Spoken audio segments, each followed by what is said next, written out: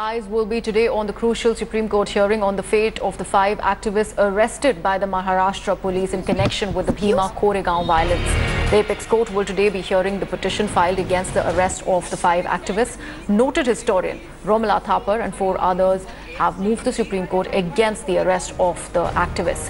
Varavara Rao, Vernon Gonsalves, Arun Ferriera, Sudha Bhardwaj and Gautam Navlakha were placed under house arrest by the Supreme Court on August 29th.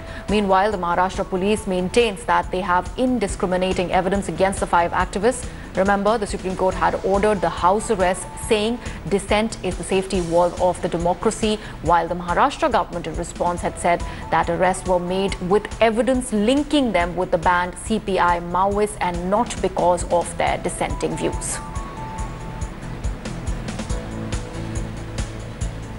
My colleague Tanushri Pandey now joins me live from New Delhi itself. Tanushri, the fact that the Maharashtra government had gone ahead and claimed that they have evidence against these activists, that they are in thorough, they have a link with CPI Maoists, which is a banned outfit. How do they plan on proving that thing? And does that evidence and the verdict today in the Supreme Court is squarely dependent on whether they are able to prove that charge? It's a big, it's a big responsibility on the Maharashtra government, also the police, that we have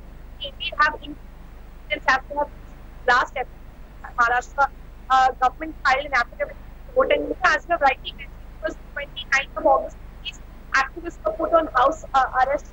All right, we seem to have that link trouble with Tanushri. We'll try and fix that and come back to you on this story. Thanks for watching the video.